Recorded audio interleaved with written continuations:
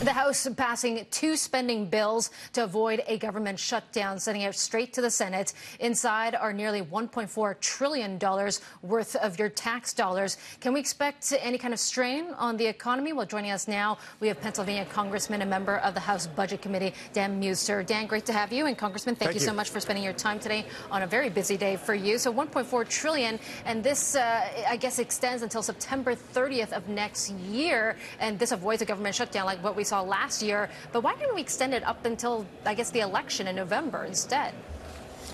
Well, this is just how we set it through September 30th. Election time certainly is when it's crunch time, and that's what makes things happen.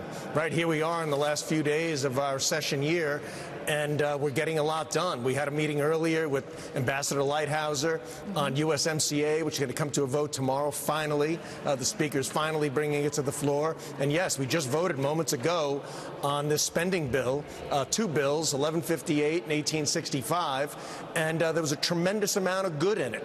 I voted for one of the bills, not both, because even though there was a lot of good in it, we're not showing enough restraint. And I fully understand President Trump is going to sign both, which is good.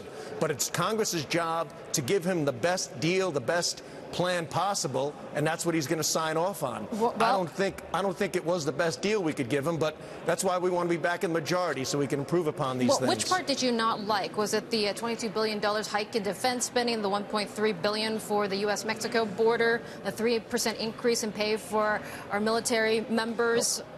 All that I liked. I also liked all of that I was very favorable to and voted for, and that was in the original bill, the 1158. I also voted to repeal the health insurance tax, the medical device tax, as well as the Cadillac tax. Many of the provisions of Obamacare were just repealed in the U.S. House of Representatives.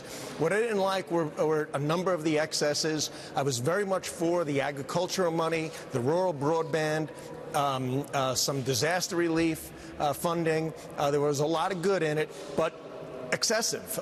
We're increasing spending by $46 billion. As you stated, it's $1.4 trillion. Yep. And frankly, Susan, we got this bill last night. So there's a lot in it that I didn't necessarily know, but I fully understand why the president's going to sign it. Congressman, I have to apologize because we do have to get to some playback from the U.S. President Trump, and his meeting with the Guatemalan President Jimmy Morales in just a bit. But let me just ask you this. This is a very busy week for you, of course, in Congress. Not only do you vote on the spending bill today, tomorrow's the impeachment vote, and then USMCA on Thursday.